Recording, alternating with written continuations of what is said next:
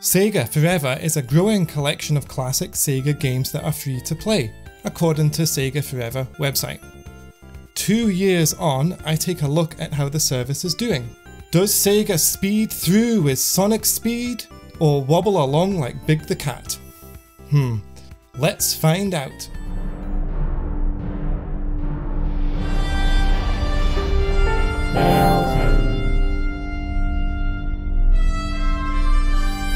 I'm Melton, on my mission to discover everything great from Sega.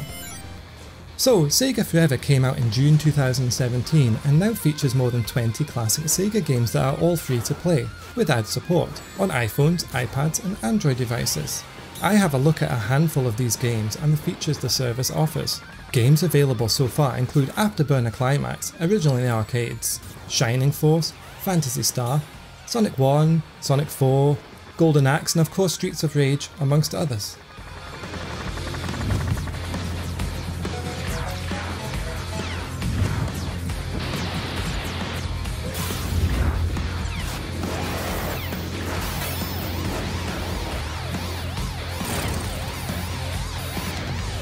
There's a few gems within the Sega Forever titles and Sonic 2 is one of them.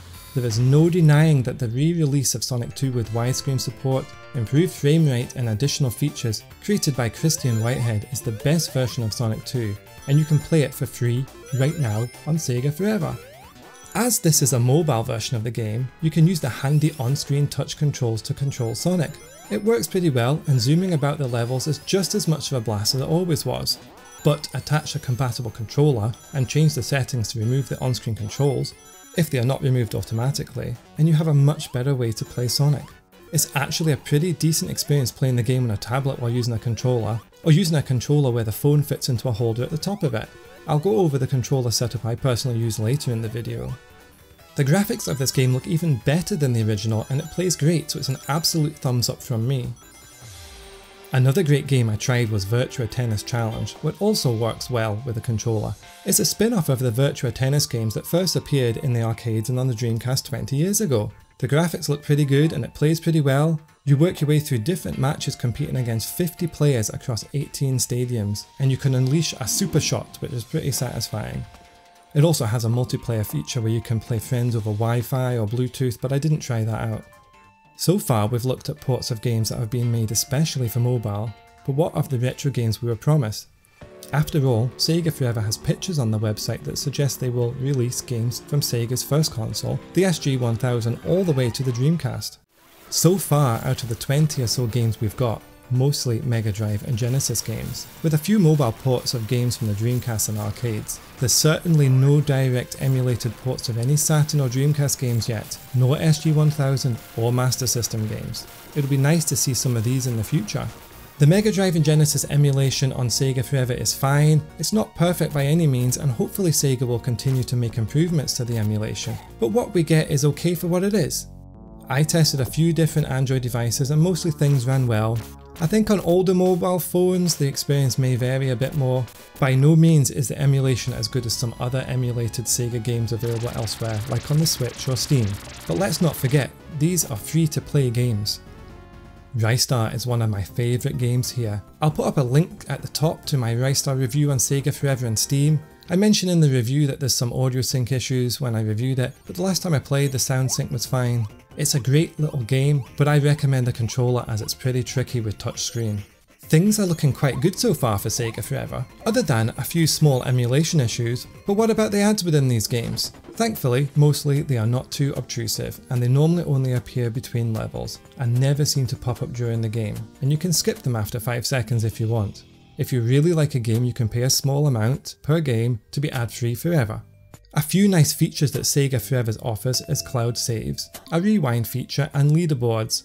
Though to be honest, a saving function in these old Mega Drive and Genesis games is to be expected with modern day technology.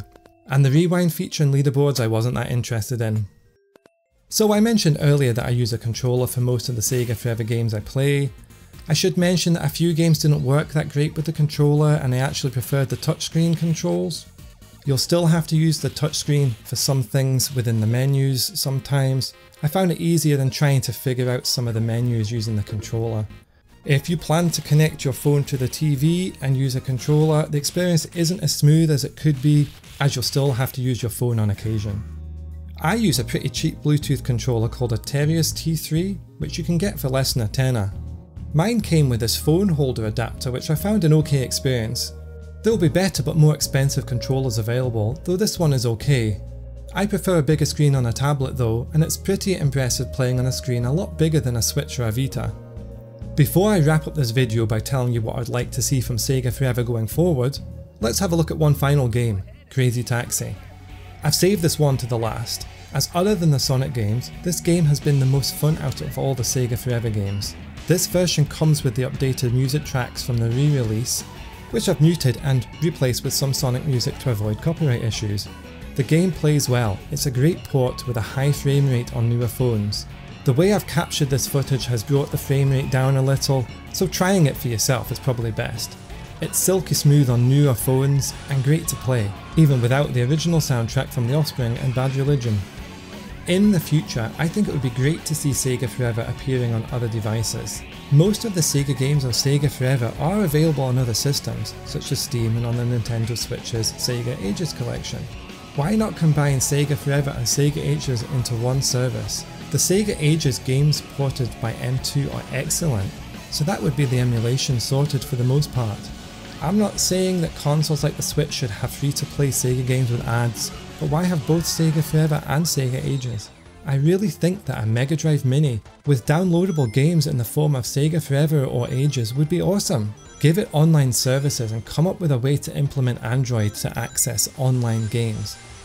For what SEGA Forever is now, it's good enough and worth checking out if you like mobile gaming. It's a good way to try out games you've never played before, if you can get around the obvious issues with touchscreen controls and small screens. Ultimately, it can't compare to playing a game on a console on your TV, but it's good for on the go if you don't already have a handheld with your favourite SEGA games on it. For the most part, I'll be sticking with my Vita for portable gaming, which also has Sonic and Crazy Taxi on it, and I'll use SEGA Forever for some of the games I don't already have. If you've enjoyed this video, please give it a like. And if you'd like to join me on my mission to discover everything great from SEGA, hit that subscribe and bell icon. Until next time, this is Melton, your friendly monster gamer, signing off.